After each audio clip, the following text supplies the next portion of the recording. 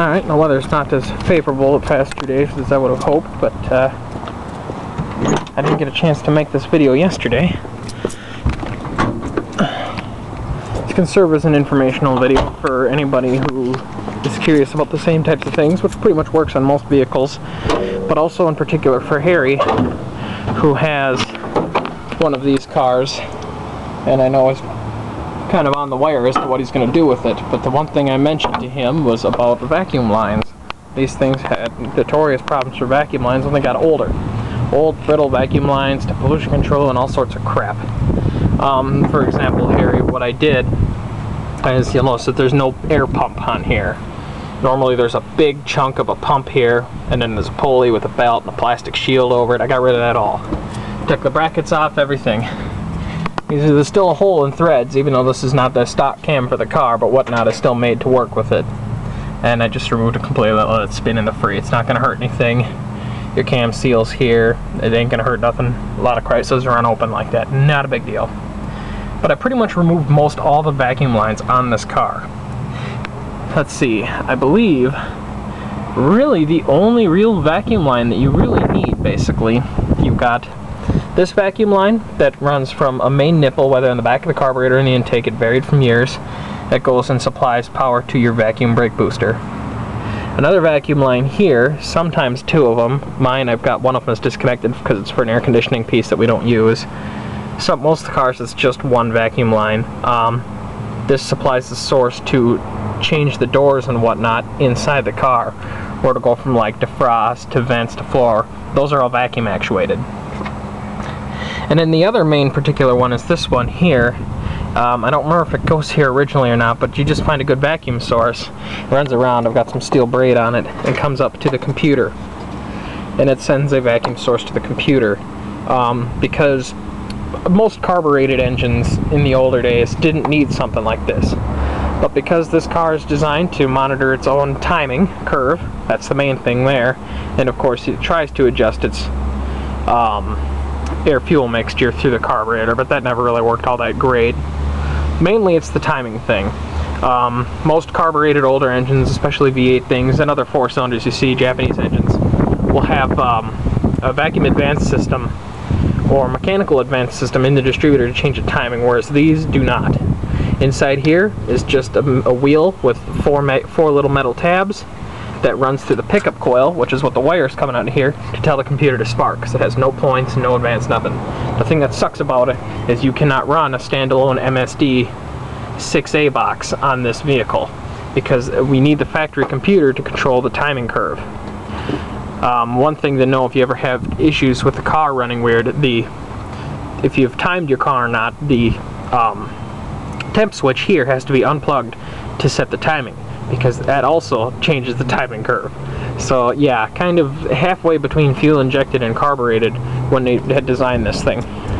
Basically everything else in the carburetor, I've got vacuum caps on all the other ports that we don't use.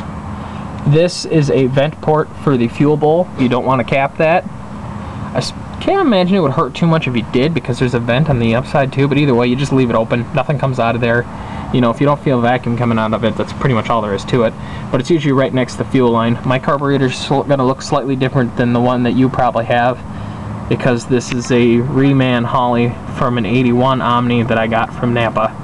And it was weird, it's the first time I've seen a setup like this where it kind of slopes down like this, kind of weird. As for pollution control, I have removed it entirely. And there's 3 lines going to the fuel tank. The thickest one is of course the feed, the thin is the return, I mean the medium size is the return, and then there's a really thin one which comes out right here, is just your vent for the tank. You can pretty much just leave that open. It's not going to harm. I never smell any fumes or nothing. Now, the only thing that might be somewhat confusing is if you have a vacuum secondary carburetor, which I might have spoken before, they suck. They suck balls. If you have on the side of your carburetor a big vacuum diaphragm here that hooks up to the secondary throttle opening, well, sucks to be you, I'd get a different carburetor, but that pretty much has its own vacuum lines connected to the carburetor. You don't need to mess with. Basically, the only thing you need to deal with is any vacuum lines coming out of the carburetor and going to something else in the car. Like I said, all you need is if you have a PCV valve going from, if you have the factory valve cover, which I don't, you've got the big box here and a vacuum line that goes to the carb, that's fine. So other than that, the only vacuum lines you need are the vacuum line that goes from the intake manifold to the vacuum booster, and then of course the vacuum booster usually has its own split to go to, like I said, the vents in the car, and then another vacuum line here that goes up to the computer. And I replaced my vacuum line altogether. I mean, the stuff gets so old and brittle, I wouldn't want to screw around with it. I would just go out and get some rubber hose. And this is actually a piece of fuel line. Vacuum line is cheap. This is the only part that I didn't replace because this is surprisingly in okay condition usually. But yeah, I replaced all of that, and needless to say, it gets rid of a lot of problems. I did the same thing on my red Charger and got rid of quite a few of its problems. Because the stock cars, you know, they have a vacuum line thing that has 3 vacuum lines here that goes to the carb as well. Just a bunch of garbage. Just useless garbage. One of the annoying things, like I said, the problem with my red Charger when I had first got it was it had that vacuum secondary carburetor. Because an old man drove it and never, you know, went above 30 miles an hour, that secondary valve never opened. I'll show you a secondary carb that I have in the garage, but it's not a Chrysler one because I don't keep those on hand. Hey, George. Turn off the alarm. I don't keep those Chrysler secondary ones on hand, but I do happen to have an Isuzu secondary carburetor for a little truck I have up north, which you can see right here. Not real good light here. Let me find a better spot to show you this. This piece right here opens that secondary valve. So basically what happens is when you pull the throttle open, it never opens that physically. It relies on vacuum to open that, and because the old guy was driving it, he'd always just putter around town, you know, would never open, never go on the freeway, nothing, you know. So then when the guy I got the car from, when he got it, you know, he tried to drive it and he'd cram on it, and this would open because the vacuum system was still working, but of course everything was plugged up in here, so all of a sudden the engine would get way too much air and it would just start choking out and just about die unless if you let off the gas. And that is a common problem with these secondary vacuum carbs. I mean, they're garbage. I mean, I don't like the idea of relying on that. The fixed connection is much better. I think just about any old guy who plays around with old V8 toys will tell you the same thing, because most of the aftermarket Hollies and whatnot that you get will be mechanically connected, so that way you don't have to rely on that kind of garbage. But yeah, still trying to find my garage. Heavy's probe. Kind of a little more daylight now. I still got on in a minute or so left that I can film. But yeah, we're getting there. We've been working on this. Right now it's computer wiring time. Then we gotta get the front clip and the headlights back on and everything. But yeah, at least I can move it in and out of the garage now so I can do some cleaning. Because as you can tell, I got a lot of junk.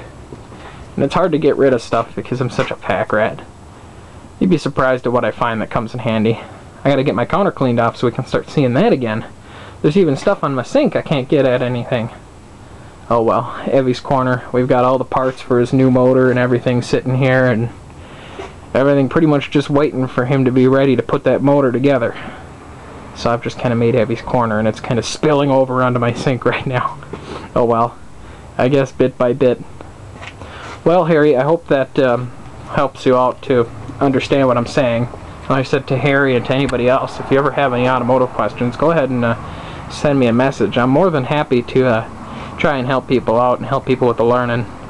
I'm pretty much the only thing I have any knowledge in is automotive, basically, and a little bit of computer stuff, so I might as well spread what little bit of knowledge I got, I suppose. Well, like I said, any questions, feel free to ask. And Harry, I hope this helps you. Like I said, it makes a big difference to me as to what you have to do to fix your car and make it run a bit better. Because like I said, it sounded like yours was running a little rough and having some issues, and you'd be surprised what vacuum lines can do. So, see y'all later.